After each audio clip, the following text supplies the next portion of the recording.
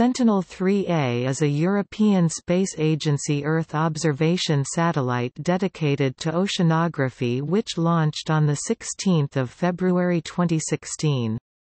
It was built as a part of the Copernicus program, and is the first of 4 planned Sentinel-3 satellites.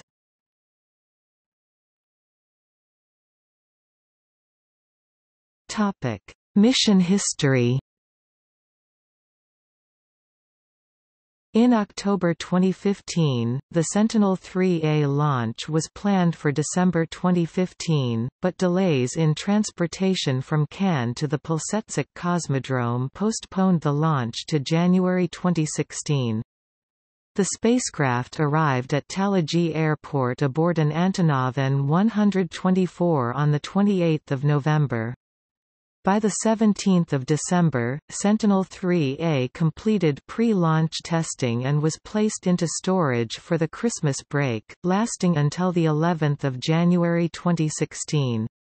After the break, launch was scheduled for 4 February, but while the spacecraft was being fueled for launch, Khrunichev Space Center in Moscow determined that the launch pad needed to be recertified, resulting in a further delay.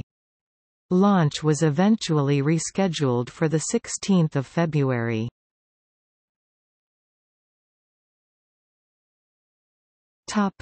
Launch. Sentinel-3A was successfully launched on 16 February 2016 at 17:57 Coordinated Universal Time from the Plesetsk Cosmodrome aboard a Rokot launch vehicle.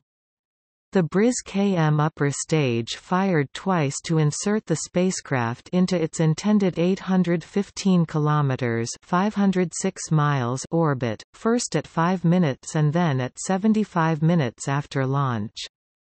Spacecraft separation occurred at 79 minutes after launch, and ground controllers received the first communication from the vehicle at 92 minutes.